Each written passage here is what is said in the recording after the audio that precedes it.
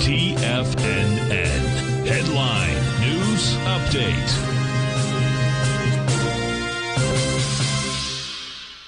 Good afternoon, everybody. I'm Tommy O'Brien, coming to you live from TFNN, 3 p.m. Eastern Time. I'll be filling in for Tom today from 3 till 4 p.m. Eastern Time. We talked to our man Steve Rhodes at about 15 past the hour. Looking forward to an action-packed hour. And we kick things off with the markets in green territory. S&Ps, you're talking about basically within a quarter point as I speak, folks, putting it on the chart. There it is. We get it. All-time highs as I speak. 49.35, 49.36 make it. S&Ps up by 20 points. NASDAQ 100, we're up by 123. That's 0.7%. What do we have? We have the Fed coming Wednesday, 2 p.m. Eastern Time. We have Jobs Friday coming at you for January. And make sure I'm not getting any texts. We are good. And we have a big week of tech earnings. We'll go over to that coming up this hour. But nonetheless, you have S&Ps making all-time highs as we speak. NASDAQ 100 just off that level that we made last Wednesday, 17,653.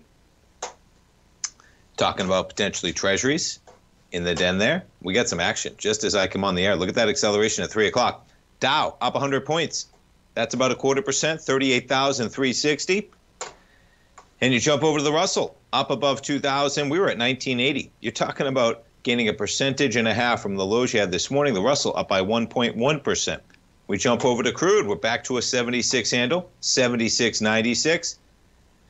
Some tension, of course, with U.S. service members being hit over the weekend. You open at 79.29. With geopolitical tensions even ratcheting up, crude cannot find a bid. Still, down $1, down by 1.4%, 76.96. You jump over to gold. When I was on the program this morning, man, 9 till 10, right? Look where gold was this morning, up to 2,056. I talked about as we were coming on the air this morning. We'll jump over to the dollar. Next, DXY.